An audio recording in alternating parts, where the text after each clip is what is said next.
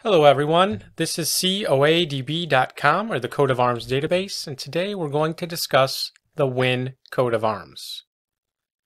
Now before we get started, I wanted to just say that I'm going to mispronounce a lot of the names and locations. These are all Welsh, and for that I apologize. First coat of arms is blazoned Sable, a chevron between three fleur-de-lis argent. It was borne by the Wynns of Bodvean and Bodville in County Carnarvon, Wales.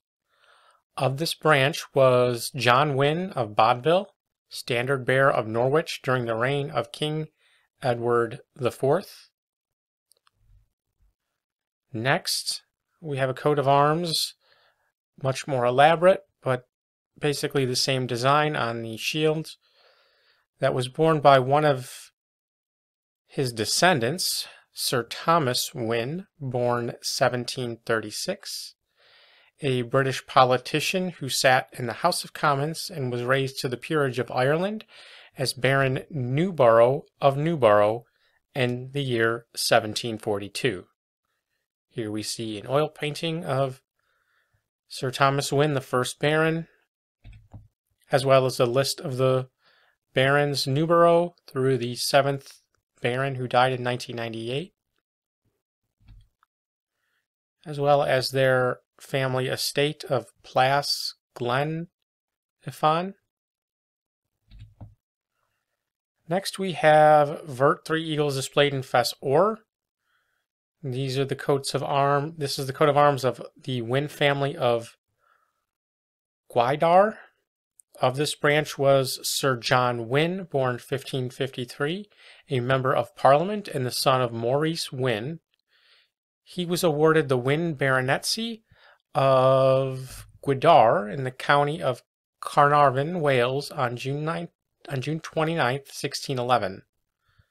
Here we see Sir John Wynn, and the Wynn family of Gwydir belonged to a stock which engaged during the 14th and 15th centuries in establishing the nuclei of small estates in the free townships of Penyfed and Pennant in a word I'm not even going to try to say.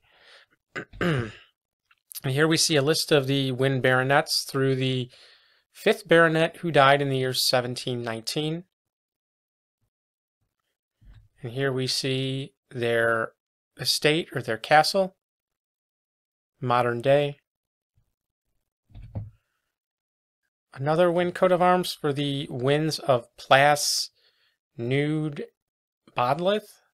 who descended through Maurice ap Llewellyn of Norwich from Eifionydd, Lord of Sinlaith in the 12th century, the son of the King of Powys.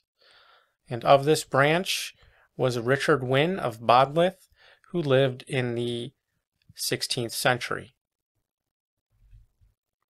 Next is Wynn of Pentra-Morgan, who descended from Howell, the second son of Owen ap Bleddyn, grandson of Bleddyn and great-grandson of Owen. Broughton, Lord of Ederin and Dinmile. Of this family was Morgan Wynn, who flourished in the year 1672. He was a barrister at law.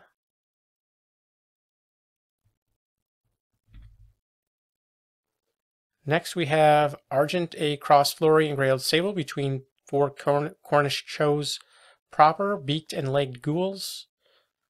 This was borne by the Wynns of Nuclei Hall in County Flintshire, who descended from Edwin, Lord of Tegangle. And of this branch was John Wynn, Esquire, who built Nuclei Hall in 1638. And it was also the arms of Wynn of Penyfed and Pennant, who descended from Owen, son of Edwin, Lord of Tegangle in Flintshire. Of this branch was Reverend John Wynn, whose daughter Catherine married Daniel Hughes, and Catherine died in the year 1760. And here we see Nurquis Hall, family estate. Sable, 3 nags' heads erased argent for Wynn of Garth in County Montgomery. They descended from Reynault or Reginald, the son of Sir Griffith Vychan, who lived in the 15th century. Of this line was Brockville Wynn, Esquire of Garth, who had a daughter and heiress named Dorothy.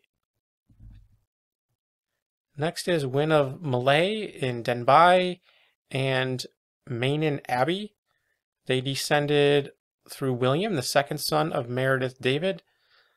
And of this line was John Wynn, born 1689, High Sheriff and a Member of Parliament for Denbigh, and the son of William Wynn. Here we see Maynon Abbey as a hotel at the modern day. Next is Wynn of Betz Aberglaw, who descended through Bledin, the second son of Edred, son of Iorwerth from Marchud, who was the founder of the 8 noble tribes of Wales and Powys. Of this branch was Colonel Robert William Wynn, born 1761. Next, arms of the Wynns of Tower in Flintshire, who descended through John, third son of Griffith ap Llewellyn, son of Einion Eiffel. Of this line was John Wynn, who lived in the year 1592, of the Tower, Flintshire, described as a gentleman, meaning he made money through land ownership. And next, gules on a bent argent, 3 martlets sable.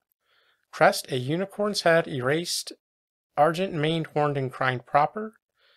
I'm not sure on this, as the source didn't state who the armiger was, but one guess, and it's only a guess, would be Thomas Wynn of Dyffryn Auld at Lan Sannon in Denbigh, who was granted a crest in the year 1590. And if you enjoyed this video and would first like to discover who your ancestors were, and second, learn whether or not they owned a coat of arms, please visit us at coadb.com. Link in the description. Thank you very much.